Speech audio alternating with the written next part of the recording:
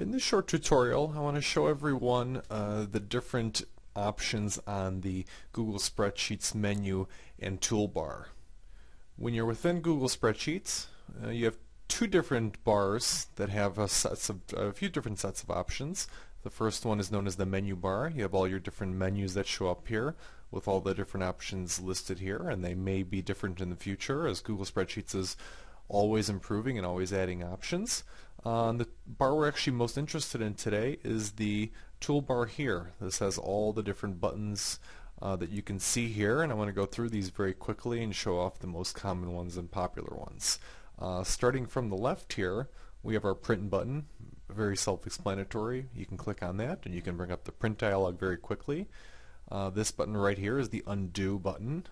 You can use the key shortcut Control Z to go ahead and use that as well, very similar to Excel, or the redo button, which is pretty self-explanatory as well. This button right here, this is the web clipboard. This feature needs a little more explanation, but in short terms, this is a virtual clipboard you can use to copy data across different products in the Google Docs suite. So for example, if you're copying something from here, you can make a copy of it and use the web clipboard and paste it into a Google Doc or vice versa. And you can do the same mixing in Google presentations. A very neat feature. This button right here is the Paint Format tool, and this tool is used to go ahead and copy formatting that may be selected on one particular cell or across multiple cells. So you can copy a formatting style you have onto different cells within your spreadsheet, and those cells don't have to be adjacent. This right here goes ahead and you can format cells if you have numbers in them, for example, or if you have different sets of numbers. As you can see here, one is formatted as a percentage. If I went ahead and selected them, I could change them all to be in currency. I can move them over to be a percentage, so you can very easily work with sets of numbers. And this button right here allows you to use all kinds of different formats, as you can see from the menu. Here's our simple font size option. You can choose from all the different sizes of fonts within the program.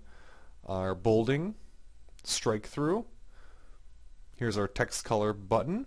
You can also change the background color of your cells. So for example, if I wanted a nice bright green, I could do that. This option gives us borders, so if you selected multiple different cells, you can go ahead and choose that and add borders to those cells. Our alignment option here, if I selected these cells and chose my alignment, I could left align it. I could also right align it or center it if I like to.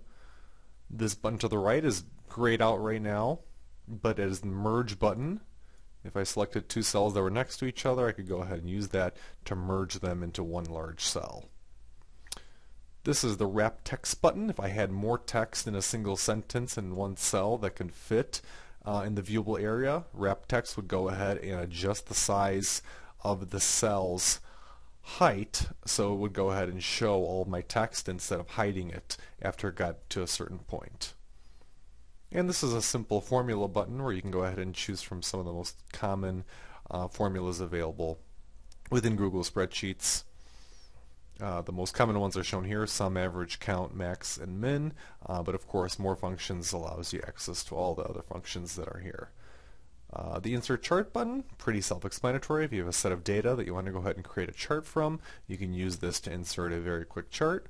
And the last option that is available, it's called filter, and this is for also when you're working with large sets of data, you can go ahead and use the filter button across your header rows to go ahead and make selections in terms of what kind of data you would like to see in your particular view of the spreadsheet if you just had way too much to work with.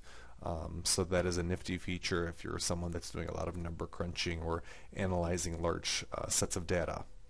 Hope you found this video tutorial on the Google Spreadsheets toolbar informative, and I want to thank you for joining me.